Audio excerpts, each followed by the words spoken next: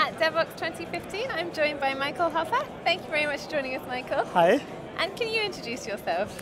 Yeah, so I'm a computer scientist at the University of Frankfurt, and I'm doing my PhD work related to visual programming concepts for complex simulation workflows. So, and I use a lot of Java technology to accomplish that. So people, I think, probably familiar with you at a few Devoxx conferences. You bring your 3D printers. Yeah, exactly. So we're printing exciting stuff, and we also use these visual programming environments to create nice 3D geometries, and yeah, then we print them and build small robots and just cool stuff. Yeah. So what are the coolest things that you built?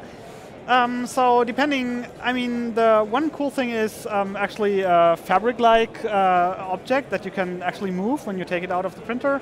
And then also I built a drone. So I printed the drone arms. They replicate a bird's bone, basically, from the inner structure. So, and that really shows where 3D printing can go and that it's really usable today. Yeah, already. Definitely be helpful. Probably save some money for some people at this conference, judging from the drone racing last night. Yeah, we can print new drones. And what are the challenges when it comes to 3D printing as a programmer?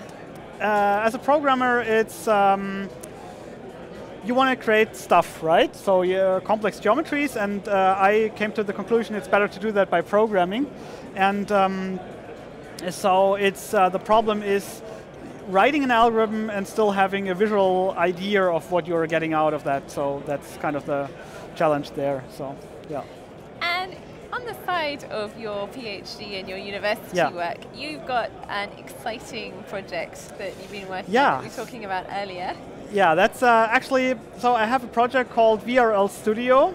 So we have a visual programming environment that uses the Java Reflection API to automatically generate user interfaces from that. And I want to make programming much more interactive and keep basically the visual programming and the text-based programming in sync, so that you really can do stuff in the text-based programming environment and move it to the visual and the other way around, so you don't have these distinct phases. So when actually programming started in like the 50s, 60s or whenever, people had these punch cards and it was a completely non-interactive process to do programming. And then you wrote the program basically by editing these punch cards manually, and then you fed them to the computer, and then you had to load the compiler and do that. And when we moved from that to interactive editing, that was a revolution.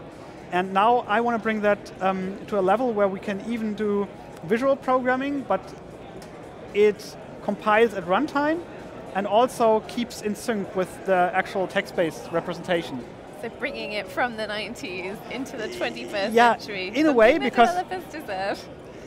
Yeah, so the thing is that with the visual programming editors that we use today, the ideas are quite old, like 90s or even earlier. And they have a representation like XML files, and you do specialized interfaces for that, but you don't do general purpose programming in that. And you cannot mix both concepts. And that's what I want to accomplish with bringing this paradigmic shift, which is kind of well overdue. Yeah, and also at the moment we use a lot of Groovy to do that. So we get the AST from the Groovy compiler and add this to the visualization. And but we are also looking into extending that to Java and other popular languages. So because it's actually a concept and not a product that we sell or something. So. And what stage are you at with this project? Is it very early days? So VRL Studio can be downloaded already. So the visual reflection thing already works great. We have it out for several. Yeah, link below exactly. And it's open source. You can just download it. And also the other parts are in the GitHub repository, so the really language model parts that I'm currently working on. But these are more, we don't have end-user applications for that. So you can compile it and work with it, and just drop us a line if you're interested in it. And it could also be interesting to work with language developers together, because we also try to add new paradigms to the programming model that you could incorporate into the actual language.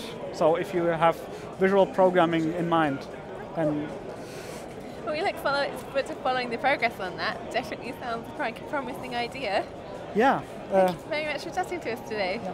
Thanks for the interview. Yeah.